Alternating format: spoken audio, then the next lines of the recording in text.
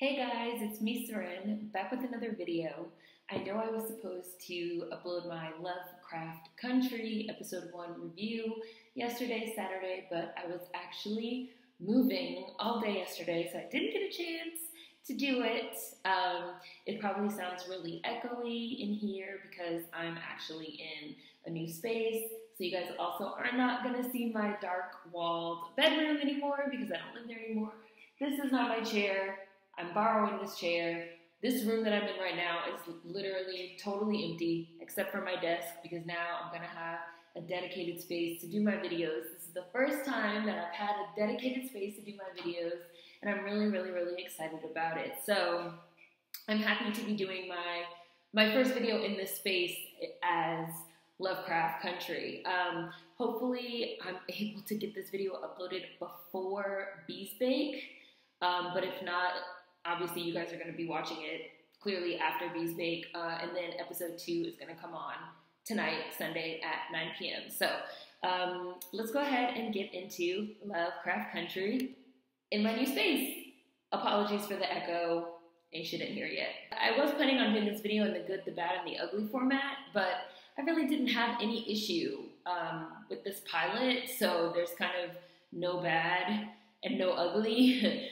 So I guess I'll kind of like go through it in terms of plot and some of the influences and some of the references that I noticed. But moving forward, I plan on doing these reviews in the good, the bad, and the ugly format. So I loved this episode 1. I thought it was a really strong pilot. I thought the writing was excellent. Misha Green, who did Underground, so she's worked with Journey before, she's the showrunner, the executive producer, I believe, and the writer. And she might have directed this episode too. If that's incorrect, please let me know in the comments. But I know she wrote it. And it's really interesting because I've seen a lot of people, talking about Jordan Peele because his name is attached to the project as a producer. And a lot of this is sort of his genre, style, aesthetic, this idea of racism as horror, as hard sci-fi, as horror.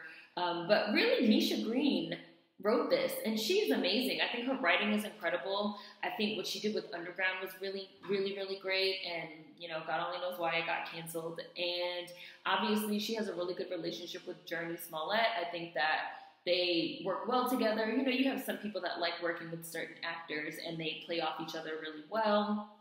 And I'm really excited to see Misha getting out there and doing her thing as a Black woman, I loved the black and white opening. We open with this black and white scene, hard sci-fi scene. It's a war, and we see Jonathan Majors, who's one of our main characters, fighting in this war. It slowly, became color over time.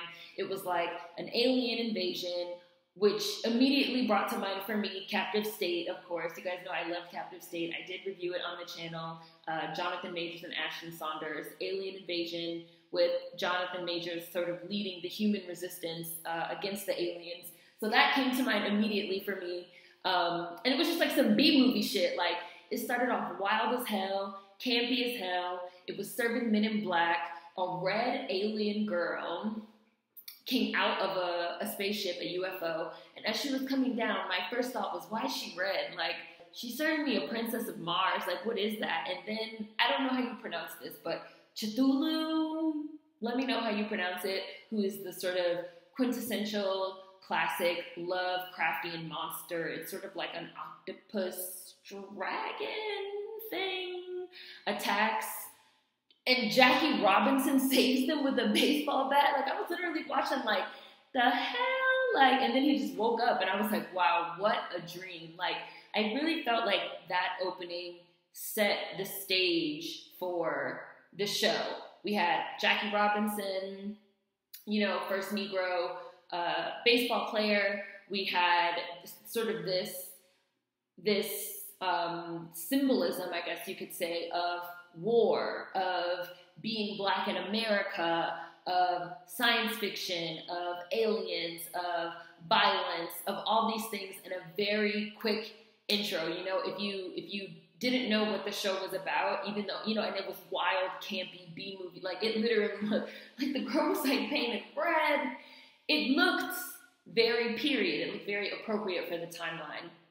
And so, you know, I feel like if you could only watch the first 10 minutes of the show, they managed to sort of give you a little bit of everything that the show was going to be about in that first 10 minutes. I thought they did a really excellent job with that opener. So Jonathan Majors wakes up. He's sleeping in the colored section of the bus, which we see. They're in Kentucky. The bus breaks down. They get off the bus. He's sitting there reading a book. I'm thinking, what is he reading? What is he reading? They show it. It's A Princess of Mars. It's fucking Edgar Rice Burroughs. And I said, I fucking knew that that red alien bitch coming out of that UFO was a fucking reference to A Princess of Mars. I love A Princess of Mars. I love John Carter. I thought that the movie John Carter of Mars was ahead of its time, and I kind of feel like it's criminally underrated. It got all these bad reviews, but I just think that it was ahead of its time and people didn't really get it. And it's really interesting because A Princess of Mars was written by Edgar Rice Burroughs in 1912. It's one of the sort of foundational texts of speculative fiction, and especially like really hard sci-fi. A lot of the things that we see that have sort of become tropes even, or, you know, just like standards of science fiction came from A Princess of Mars. A Princess of Mars was hugely influential on Star Wars, from the promotional materials to a lot of the storylines, a lot of the ideas about, you know, and John Carter could like leap over buildings in a single bound. That became Superman, you know, a lot of things from A Princess of Mars became foundational if you're into sci-fi and speculative fiction. And as you guys know, I've been watching Star Wars finally, and the whole time I'm watching, I'm like, man, this is really reminding me of A Princess of Mars. Like, Tatooine, this desert planet, kind of looks like Barsoom, and in terms like Sith, Jeddak, Padawan. These are terms from A Princess of Mars from Edgar Rice Burroughs that turned up in Star Wars, and it's just like it's just like one of those things that once you know and once you notice, you really notice, and you just can't stop seeing the influence everywhere. So it was really funny to me that they had like a direct reference to A Princess of Mars. I felt like I'm going to get to this a little bit more later on, but I felt like they did such an excellent job of utilizing references in a really intelligent way, a really interesting way, a really clever way, you know, not just sort of like beating us over the head with the reference points. You guys know that this is a common issue that I actually have with Jordan Peele. His music selections, a lot of the choices that he makes seem like it's just like beating you over the head with the point. And I felt like I'm going to attribute this to Misha's touch. I felt like this was the first time that I saw some of those references done in a way that I felt was not too heavy-handed. It was just like a very light touch, like a very light little sprinkling of references here and there, you know, little Easter eggs for you to catch. I thought it was done much better in this than in any Jordan Peele project that I've seen up until this point. Anyways, back to the scene. The bus breaks down. Of course, they're not going to let the niggers on the new bus. It's Jonathan Majors and this black woman, so they had to walk to the town, of course.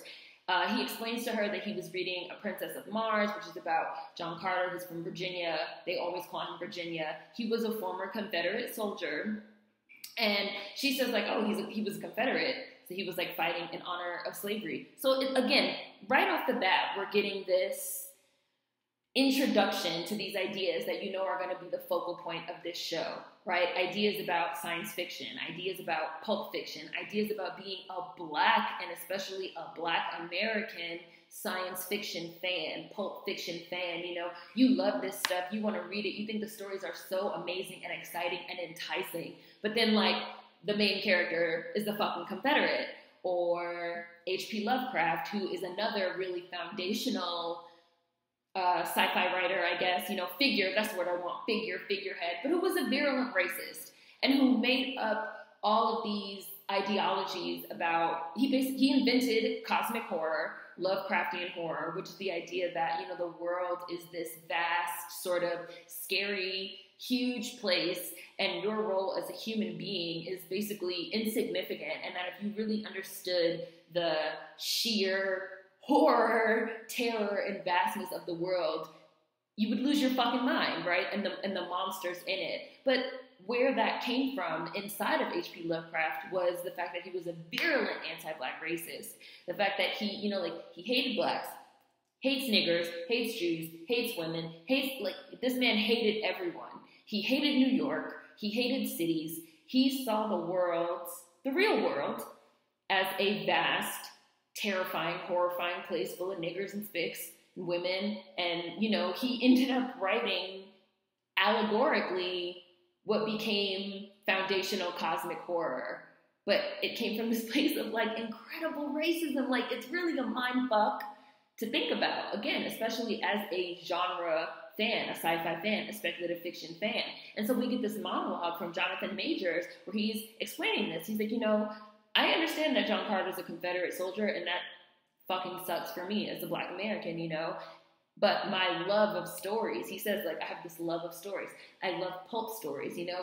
I love it because, like, he gets to travel, you know, to a totally different place and be a hero and save the princess. And, you know, a Black boy from the south side of Chicago doesn't get too many chances to be a hero.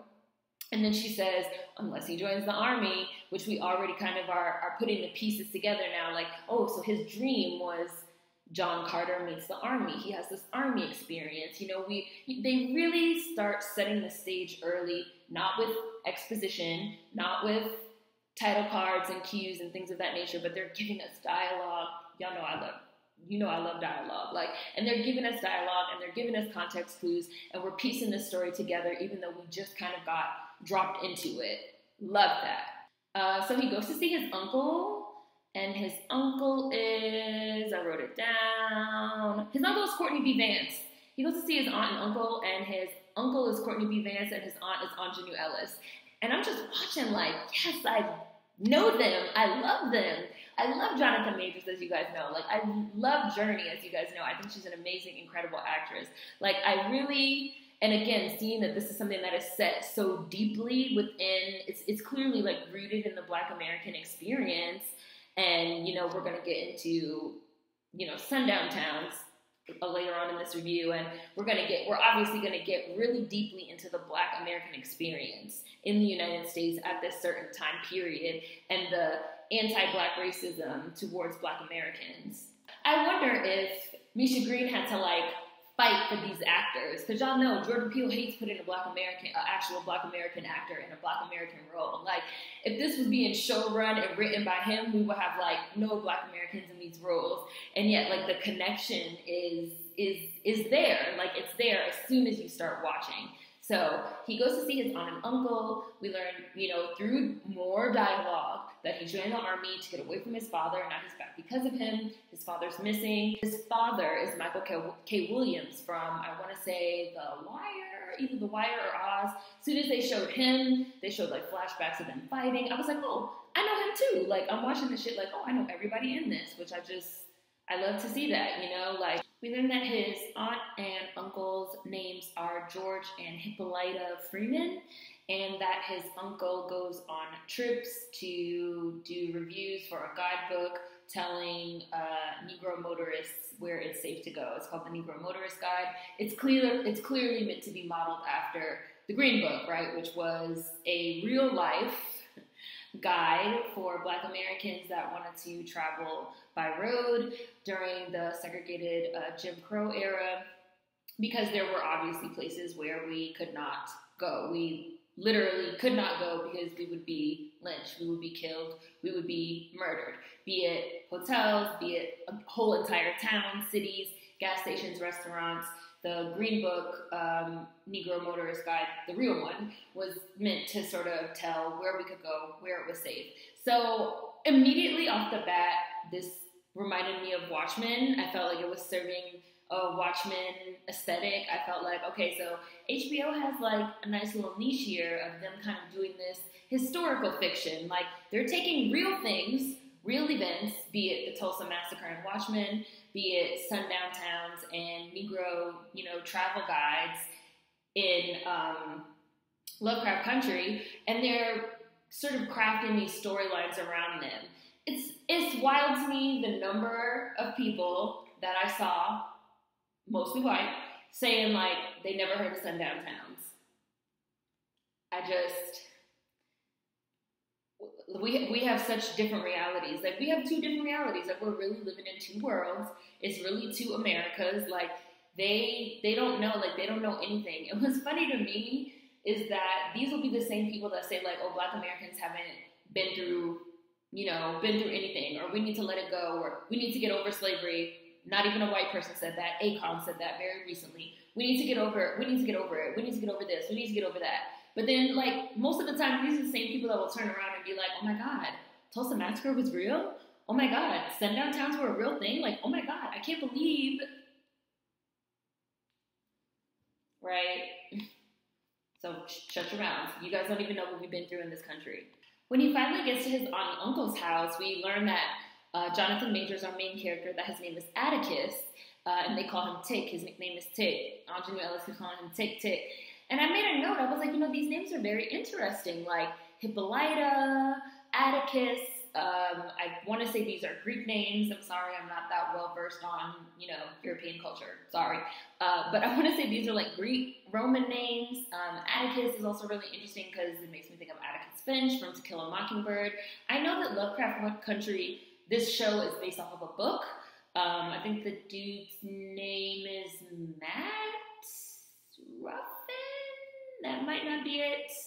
Whatever his name is, I'm not sure what his name is, but I don't know if this is the name of the character in the book. I'm trying to just go into the show like totally blind and just watch without any spoilers or really ideas outside of like the basic premise. So I don't know if these are the names of the characters in the book as well, but these are really interesting names. And then we also learn later on that Hippolyta studies the stars. So I'm really interested to see where we're going with these names and this symbolism, especially because another really large running theme you can tell is going to be in the show is lineage. Lineage, legacy, claim your lineage. In the letter that his father wrote him, it was like, you need to go to this place, Lovecraft Country, where your mother's family, ancestors, heritage sort of comes from. Turns out that that's in the middle of sundown country where Black Americans really cannot go.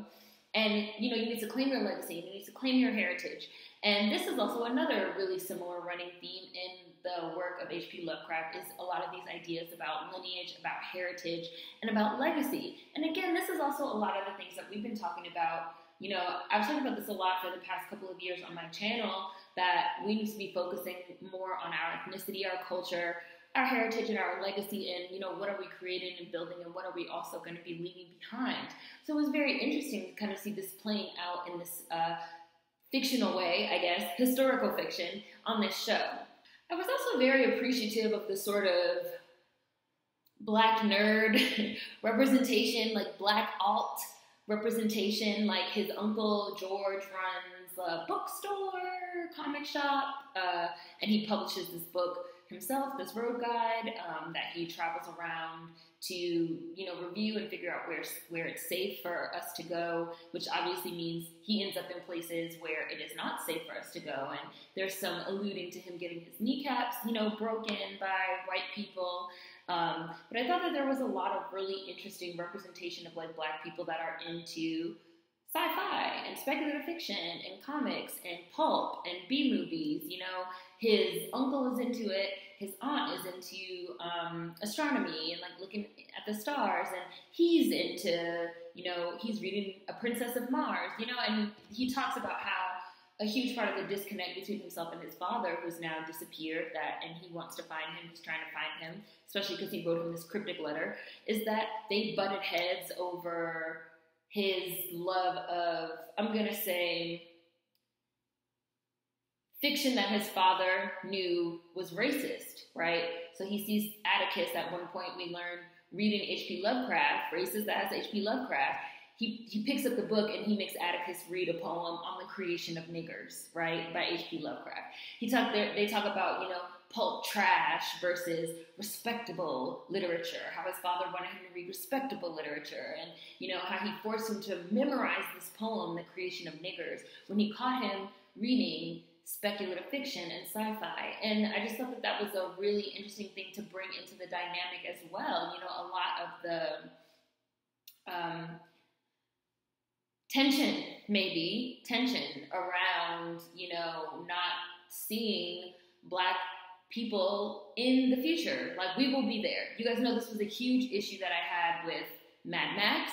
I just felt like, why is all this shit, like, so fucking white? Like, we're going to be in the future. Like, we are going to be there after the apocalypse. Like, we are going to be there in alternate realities, alternate universes. We're always going to be there. Like, we exist in sci-fi and speculative fiction. And the fact that so much sci-fi and speculative fiction, white, mainstream, is racist and is founded on racist principles and ideologies makes this sort of disconnect. So, but then I hope that we maybe, well, probably not because of the time that it's set in, but, then we, luckily, contemporary readers, we have Octavia Butler, and we even have Sun Ra, and we have, a lot more to sort of choose from right now, but I thought that it was a really interesting thing for them to kind of get into and play off of. So I just remembered that there were some things that I didn't like. There was that Jordan Peele trademark of using contemporary music for a scene where we see George Freeman walking around Chicago. It's like 1960s Chicago, but they're playing Tierra Whack. I like Tierra Whack, but I hate this. I feel like, I don't know. I just don't like the contemporary music for period pieces. I didn't like it in that Netflix Madam C.J. Walker. I haven't liked the interpolations of music that Jordan Peele uses in his other movies. It's just, I don't know, it's just not for me. Like, I don't think I'm gonna like it. And I made a note. I was like, I usually don't love this. Like, we see him walking around the neighborhood in Chicago. It's set to this Tierra Whack song. We see the army there talking to kids, which I thought was a really interesting visual cue to the way that the military is very predatory in Black American communities, because it's seen as, one of the few ways out of poverty. I talked about this a little bit in the Black Americans St. Louis with Alicia. So I liked that little visual nod. And they were kids. They were like kids. So we see that his dad was like a drunk, and we find out that the last person to see his father was a woman in a nice silver Ford. So then there's this question throughout the rest of the episode of what's up with this silver Ford? We end up meeting Journey around this time. She's his friend Letty. We see her singing on stage with her sister, who's also a singer. I hope that there's some type of mention or discussion of colorism at some point, because her sister is dark-skinned and she obviously is light-skinned. Later on, we see her with another one of their brothers that's also darker-skinned. So I'm not gonna put that in the bad or take a point off or anything like that. But I'm really hoping that there's a dive into the colorism issues. I wonder if it's going to be, so they have the same mother, because there's talk about how Letty, who's obviously the problem child out of the three of them, missed their mother's funeral. But she's so clearly if they have the same mother, it's looking like they're probably going to end up having different fathers. Maybe her father's going to end up being white. I hope that gets explained. I'm sure it will be. I hope they don't just sort of, leave it. But I'm sure it will be. We sort of see this dynamic between Journey's character, Letty, and her siblings, and it was sort of even serving me a little bit of Queen Sugar type of vibes. I'm really interested to see how we get more backstory on them and how this evolves over time. I loved the musical scene, the musical number. I thought her sister Ruby was very much a nod to Big Mama Thornton and Black women rock and roll, Tina Turner, just rocking out. I love that. It seems that Journey is a photographer or something along those lines, because she has this camera. And it's funny because I feel like before Birds of Prey, I had no idea that Journey could sing. And now apparently she's singing in everything. And I think she really has a nice voice. Let me find out. Journey about to drop an album. Let me find out. So it appeared to be a neighborhood block party that they were singing at. Atticus opened the hydrant. They were dancing in the water. They were dancing in the street. And I felt like it looked really good. I felt like the visuals, the aesthetic, cinematography, just the production value and the quality of this show seems like it's through the roof. I'm really enjoying these kind of Black period pieces. I felt like the hair, the makeup and the costumes all looked amazing. Journey's costumes were just wonderful from beginning to end. Every single outfit they had her in, she was looking like everything. So I keep saying Journey. We see Letty and her sister Ruby fight, and again, I made a note of like there better be some colorism mentioned at some point.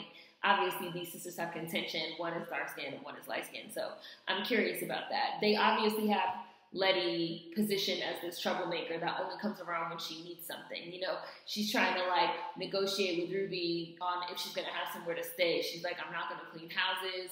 I have no money. I want a good department store job. And Ruby's like, you're doing too much. Like, I'm not trying to be around all white people. Like, I'm happy here with my people.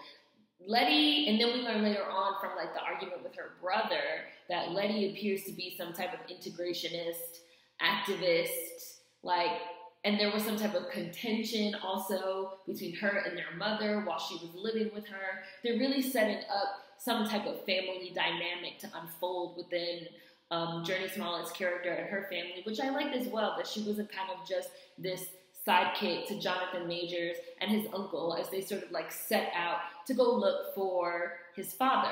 She wants to tag along so that she can go see her brother because this is the first time she's been in town for a while and she's going to go stay with him because her sister says she can only stay with her for a couple of days. But then when they get to her brother's house, they get into a huge argument about, again, how she's a troublemaker, she's an activist, she only comes around when she needs money, she's taking money, she's using money to bail people out of jail, and she didn't even attend their mother's funeral. She talks about, you know, how they have this tumultuous relationship, they're totally screaming and yelling, and then when it comes time the next day to leave her brother's house, she ends up leaving with Jonathan Majors and his uncle, and now I feel like the stage is set for the three of them. I don't know how long his uncle's going to be in the picture, we'll have to see, to kind of be these companions. I felt like the bulk of the episode took place while they were on the road. His Uncle George was already heading out for a trip, so Jonathan Majors decides to kind of tag along because he's looking for his father, and he's heading that way kind of through New England.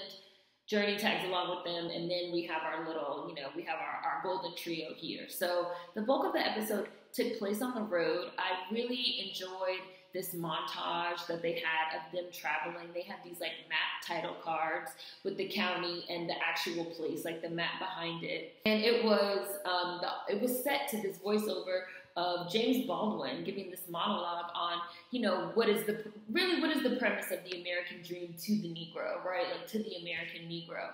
And it's juxtaposed with them trying to take this road trip and enjoy the road, and yet the racism, the persistent racism that is just everywhere. It's everywhere they go. They ride into a town and they're literally ran out of the town by firefighters with fucking shotguns at one point. They're going to a restaurant that previously his Uncle George had put in the book. They get there, it's supposed to be called Lydia's. They're like, oh, this isn't the right name. He says, well, it's the right place.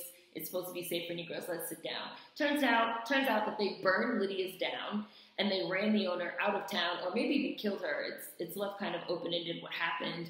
And then Journey overhears them talking about it when she's in the bathroom, and she's like, we got to get the hell out of here. And they literally run out.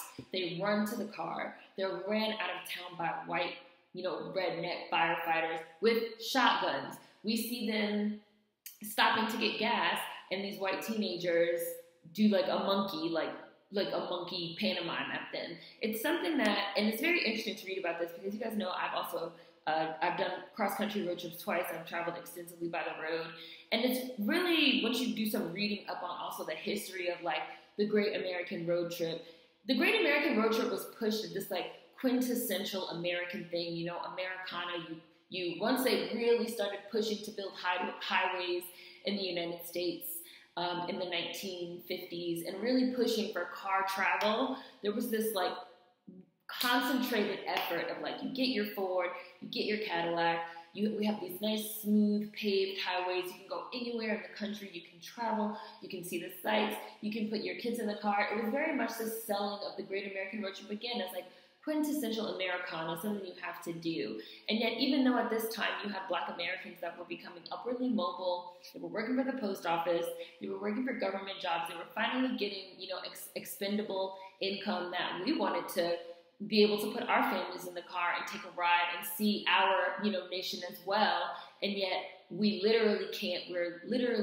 We are stopped because of the institutionalized racism and the danger that we have to face at every corner. And the show really does not shy away from that fact, and they really play up the tension, which is why it makes sense as a horror. And this is kind of this like Jordan Peele, Peelian, shout out to Scissorman, you know, this Jordan Peele type of thing of making racism this really ominous, tense, horror feel. And they really played it up. They didn't shy away from that in the show at all. We do still see them having a good time. We do still see them joking around. We do still see them, you know, driving the car. But it's a very interesting montage that's juxtaposing the road experience for one set of Americans versus the road experience for another set of Americans. And it just gets even more exacerbated when they start really getting deep into, you know, close to where they're going, which is in New England. I appreciated that this was set in New England and not in the South, because they love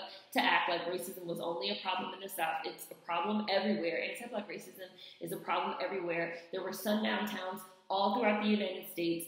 Where Wall Street stands right now in New York City used to be a huge slave auction, which served as the basis for the economy of New York, which is why Wall Street is there now, the basis of the economy in New York. Like, these are not just Southern concepts or Southern ideas, they were everywhere. And so once we see them also start getting into the sundown towns, getting deep into Devon County, Massachusetts, getting deep into these places, they're looking for a road, they're looking for a bridge, they can't find it. Where is it? They pull over to get out, cop pulls up on them, you can't be here after sundown, 7 minutes till sundown, I don't know if you're gonna make it. Follows them, but they can't speed, right? Because he's like, if you're speeding, I'll be forced to pull you over, and then you definitely won't make it. And if you're here after sundown, I'm sworn by the law to string you up. That's the law. Niggers aren't allowed here, you know? So then we have a tense chase scene going at 20 miles per hour. Like, the direction and the tension was so amazing, so good. Like, it was just so tight. And when they finally got out, you know, you were just like, oh, finally, just for them to run into what? Another sundown town, basically, and a whole line of sheriffs waiting for them, including one that they read about earlier, because he's a virulent racist. And once they run into them, we're now probably in the last 20 minutes of the episode. Once they run into them is when the sort of the Lovecraftian horror in a more literal sense. I've seen people say that they feel like there wasn't enough Lovecraftian horror.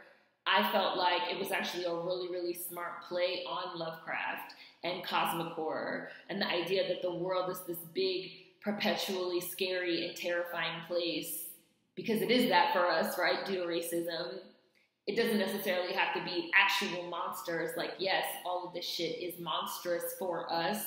I enjoy that. I feel like I'm the target demographic. But then at this point in the episode, we actually do get a very literal Lovecraftian turn. Because right when they're about to be basically murdered, lynched by this row of sheriffs that find them, you know, that are waiting for them at night once they get off that road, they're attacked by these monsters. They're covered in eyes, which is very Lovecraftian. Like, they just look slimy and fucking disgusting. And they fight back, they fight against them, heads are bit off, it becomes very bloody and gory here. I had someone ask me if I felt like the blood and the gore was over the top. It wasn't over the top for me, and you guys know I'm not really into blood and gore. It wasn't too much, and it was like pretty brief, but this is where we start getting into some blood and some gore, as basically all of them, except for two of them, the main sheriff and another one, are killed by these monsters. Letty and Tick, I'm going to really try and call them by their names and not call them Journey and Jonathan Majors. Letty and Tick run away. We find out that Letty used to run track. They run away and they take shelter in this cabin with the two white dudes, and his uncle accidentally sort of gets left behind, but he ends up getting away as well. They realize that the monsters are sort of sensitive to light. Letty runs to get the car. She crashes the car into the cabin. Of course, the super racist sheriff gets bitten, and he starts like turning. It's kind of like zombie, vampire. There's all this blood. There's all these monsters. They got guns. I loved it. It was like pulpy action horror with these Black American protagonists, you know, and these white racists getting eaten. I thought it was super fun. even though it was bloody and gory and horror, it was super fun and campy. I enjoyed it. It was like a culmination of everything that we saw in the episode up until this point. And then they end up getting away. Of course, now they magically find the road that they were looking for earlier. They walk down it. They get to this house. Oh, what do they see? A motherfucking silver Ford, which I forgot to mention they also saw earlier in the episode when they were being chased out of the town by the firefighters. They end up getting saved by a mysterious silver Ford that somehow like flips the whole truck that's following them over. They end up getting to the house of the people, I guess, that own it. It's like a white woman and a white dude. They open the door. They tell Jonathan Majors, welcome home. We've been waiting for you. That part was super, super Watchmen to me, like very cryptic, very mysterious. No idea what this is referencing. And that was episode 1. Other things of note that I wanted to mention in this episode, in terms of the visual cues, when they were doing their travel montage, there were several scenes that were meant to be setups of very famous Gordon Parks photographs, a very super famous photograph of a black woman and her daughter standing in front of a colored-only entrance. I believe the picture was originally black and white, but it ended up being colorized with these this green dress, and they had like a visual nod to that, like we saw a black woman and her daughter leaning over it, kind of like they staged it. There was another one with a line of black Americans waiting at a bus stop in front of a huge billboard that said, something like, American dream, America's future is on the road. Again, a part of this like push for road travel and tying that to the American dream and these American values and upward mobility and all of these things that black Americans are expressly, left out of as the sort of bottom caste in the United States. That's a famous photograph. They showed a visual nod to that with these black people standing in line at a bus stop underneath the billboard. Those are the two that are coming to mind right now, but I know they did like at least a few of those type of visual setup that if you know the photograph that they're referencing, you're like, oh, I know that photograph. I know what they're referencing there. I also loved that the daughter of George Freeman and Ingenue Ellis, Hippolyta D, that she draws. She's an artist. She like draws these comics about her father and for her father, her road comics for when he's like going out and taking his trips. And she's just this wonderful artist. I love that. Even when they were leaving out, she gave them a map, and right in, Lovecraft Country, she drew a fucking Grim Reaper on there with this like ominous foreshadowing. Loved that. We learned that as children, Letty and Tick belong to the Southside Futurists Science Fiction Club. Love that! I really like this mix of historical fiction and this use of, a fictional premise to make a historical point. I think they're doing a really good job of that. I feel like it's grounded enough in reality, even with the fantastical elements like the monsters and this and that I feel like it's grounded enough in reality that it's still respectful. It's not like some of these other things that we've come out recently with Harriet Tubman with the Spidey sense and all this shit, that they're making it seem as if like our stories in our life and our past are not real, like as if they are just completely speculative fiction, made up. I feel like there's like a really concentrated effort to fictionalize what happened to us, to sort of like turn it into like metaphor or allegory or, revise it, revisionist history. But I felt like, and I had concerns about this, like, oh, how is this going to go? But I felt like it was grounded enough in reality that it was respectful. And there were several scenes that I felt like, we're still having some of these issues to this day. Scenes where they're driving, they're blaring music, the white people are staring at them, they're looking back. It's like there's it's like there's a target on our backs at all times. And in a lot of ways, it can feel like, has anything changed? Black people riding in a car with the music too loud. It's how Jordan Davis got killed. Too loud. According to a white person that doesn't even know you, but feels like they have dominion over you, ownership over you, that they are your master, right? So the music's too loud. That's how Jordan Davis got killed. And yet I'm watching this show and I see a similar situation that's set 50, 60, 70 years, prior to now. Very clear points that they're making with visual cues and context on this show, which is hard to do. the scene where they first walk in the diner and they realize that it's, you know, or is it the same people? Is it not the same people? They walk in and a white patron walks out. Oh, should we be here? George Freeman says, we have every right to be here. We're citizens. You're a veteran, for God's sake. You know, and it's just like, I still know that feeling. Like, the fuck? Like, we belong to be here, too. Like, we're fucking citizens. Like, you can't run us the fuck up out of here. Like, we're fucking here, bitch. Like, that's it. So they made a lot of, like, really conscious decisions that I think are going to resonate with a lot of the Black American population, the contemporary Black American population, and with a lot of what we're talking about right now, a lot of the conversations that we're having right now.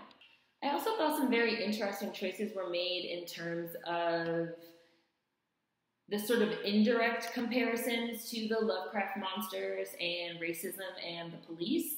Like the scene where they do stop in the woods because they're looking for the bridge, they start talking about H.P. Lovecraft and they start talking about monsters in the woods and wolves and bears, and that there's been stories and reports, not tales, not like made up, but how there's been like reports of people being attacked in those woods, and they're talking about it, and you know, right as Atticus is saying, oh, it's a shoggoth, it's like a shoggoth that lives in these woods, which is a H.P. Lovecraft monster. As he's saying it, we can see within the frame, because we can see the whole frame, we can see the road behind them. They're facing the camera, so they can't see what's behind them, but we, the audience, can.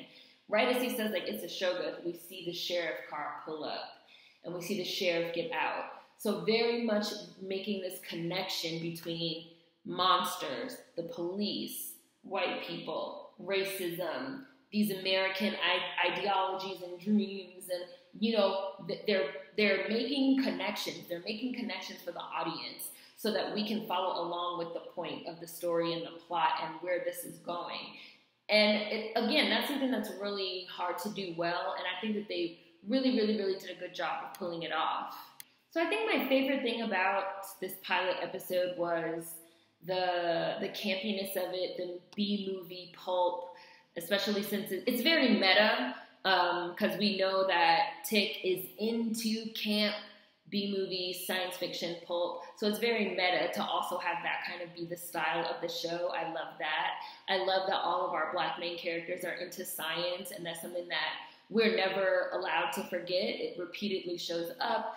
His Uncle George at another point in the show references like Bree Bradbury. Like, I love that that's something that we continue to be reminded of, that they're all into science and science fiction and the stars and comics, and I love that. I love the references, of course, to the real life, you know, history, even though, you know, what does it mean that people didn't know that Tulsa Massacre, you know, Black Wall Street massacres and sundown towns and Negro motorist guidebooks existed before HBO shows told them? What does that fucking say about people? But I like the sort of mix, you know, the use of historical fiction, the sort of mix of, you know, real life with this fictionalized premise to make a point about racism as horror. I think they're doing that really, really well. So shout outs to Misha Green. I love that they put this Black woman at the helm of this project. And I think that she did an amazing first job with this first episode. And I'm really, really looking forward to seeing where this goes. It seems like there's going to be a lot of twists and turns. Again, I'm going into it totally blind, deliberately. I don't know what the book is about or what this is about. I kind of just want to experience it, and then maybe I'll read the book later. But I'm really excited by this show. I feel very much like I can trust her at the helm of this show. So I also, in addition to the fact that I loved how campy it was and how hard sci-fi it was, really hard sci-fi, they didn't really shy away from, you know, some of the elements of the monsters that are uncomfortable. Like, the whole point of cosmic horror is that it creeps you out, makes the skin crawl on the back of your neck. Like, there's something about it that just like really creeps you out on a base level, on a subconscious level, on a just like in the back of your mind. And that is racism. That is institutionalized racism. That is systemic racism. That is the matrix. It's the feeling that something is wrong, but you're not 100% sure what it is until you know, and then you're like, that's what the fuck it is. And I love that they didn't shy away from how extreme the racism was. We literally see them get chased out of town.